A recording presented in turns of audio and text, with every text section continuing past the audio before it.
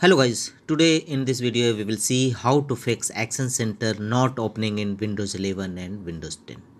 And to fix this issue, simply go to Start menu, right click on it and choose Task Manager. Here go to the Processing tab and here navigate the option Windows Explorer. Right click on it and choose Restart. This will restart your Windows Explorer process and accordingly Action Center will open now. If this method does not work, go to the next.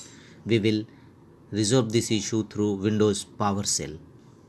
Go to Windows search, type PowerShell and open PowerShell as administrator mode.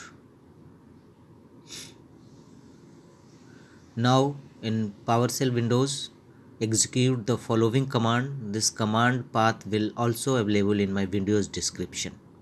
Kindly go through and copy this code and paste it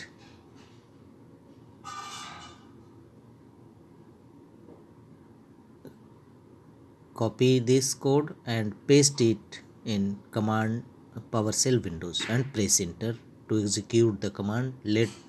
Wait for sometimes, it will take time, and once the process is finished you will see the action completed successfully.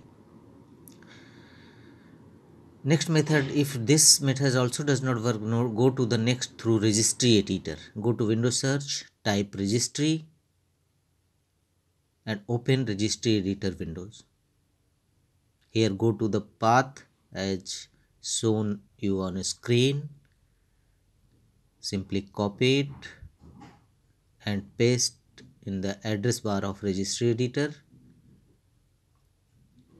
Press enter. Then right click on Windows,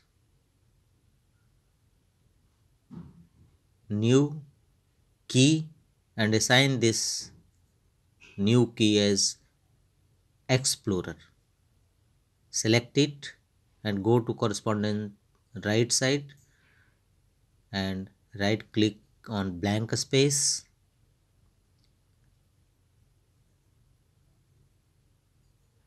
and choose the option .32-bit value and rename this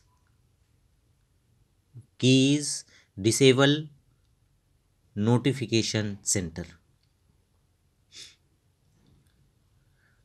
Now double click on this key value and enter the value 0 and press OK. This will definitely resolve your issue. That's all.